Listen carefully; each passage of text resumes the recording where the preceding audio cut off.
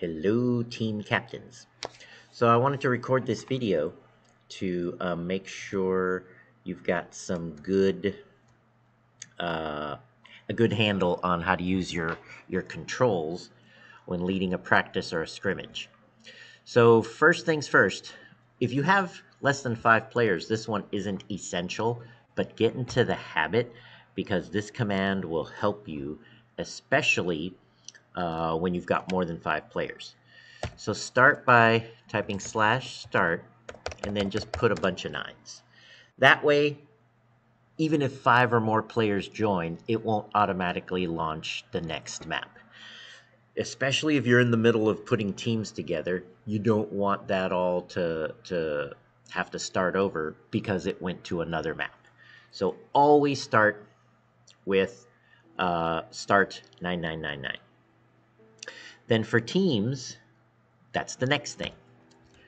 You type team, and then if you're using 1.17.1, you can just start typing F and then tab, and it'll go to force. And then when you hit enter, it'll show you a list of your players. So you should have a team list next to you if you haven't memorized your teammates' numbers. That way you can just put each team member on a team. Right now, it's set to red and blue. Put your teams together when it's still red and blue because it's so much easier to type. Once your teams are set, then you can do team alias and change the name.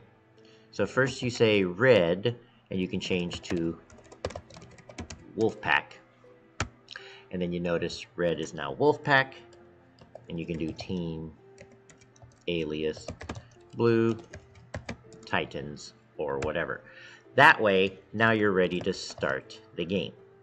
When you start the game, maybe give 30 seconds or 60 seconds, because that way if people aren't paying attention, they can hear the beep, beep, beep and go, oh, it's time to start the game. So let's say you started the game and you're playing and it ends. Just like with start, you want to do a quick /cycle 99999. Otherwise, it'll cycle right through to the next map before you have a chance to choose it. And you need to choose your maps. So here we go. We're playing a game. If you need to end the game early, it's just /end. But then do cycle 9999. Okay? See, because it was going to go to Golden Drought in 10 seconds. Maybe I want Golden Drought. Maybe I don't. Now, you want to pick your maps. This season, the maps are you ready? I'm going to have it here so you can see it too. Golden Drought, Fiji, Palo, Taxi, and Barricade. So let's say I want to do Barricade next. I do SN, Barricade, and if it said set the next map to Barricade, you know you typed it right. If you want to check the spelling, go to map list, and you just have to cycle through it because there's 4 pages of maps. So you set the next map, then you do a quick cycle. I do 1 or 2 seconds. Now you're on Barricade. Do your start 9999, and then do your team force and start making your teams. And notice sometimes it does mess up, but there you go. Now it's got me.